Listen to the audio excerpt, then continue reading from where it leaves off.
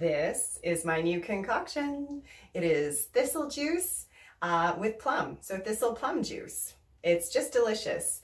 And I'm going to share the recipe with you because I think it's an important thing. Thistles are one of the most important of all of the weeds. We could sustain ourselves off of it in so many ways. The beauty of thistle is when it first starts to grow in the ground that it comes in, it kind of takes over, which is why a lot of people spray it to get rid of it, which is so sad because when it comes, it's actually a hero. It goes deep into the ground and it starts to make the soil nutrient dense and rich again so other things can grow. And usually thistle patches only hang around for a year or two, and then they're taken over by the healthy plants that can come back. So they're actually a blessing and not a pest.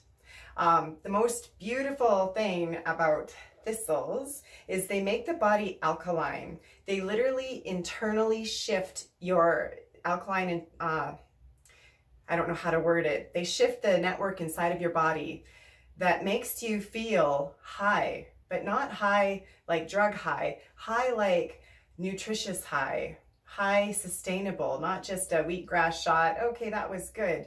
Thistle creates this glowing roundabout healing.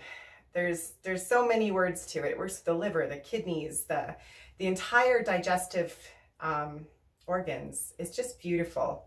Anyhow, so to make this recipe, it's very simple.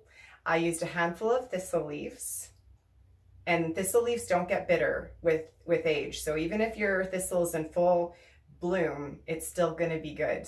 That's the beauty of thistle, because a lot of leaves in weeds, as they get older, they get bitter. So thistles, you don't have to worry about that. So a handful of thistle leaves, 2 fresh ripe plums, and about 1 liter of water. And you're gonna put that in your blender and you're gonna blend on high for a long time. And then you're gonna strain it.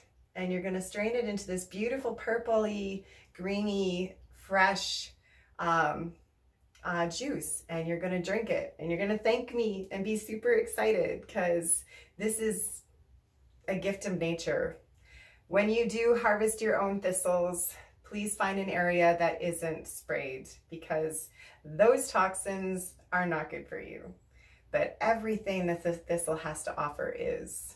It's almost like it puts those little spines up because it knows its own value and it doesn't want to be mistreated. Thank you for joining me today, and cheers, everyone.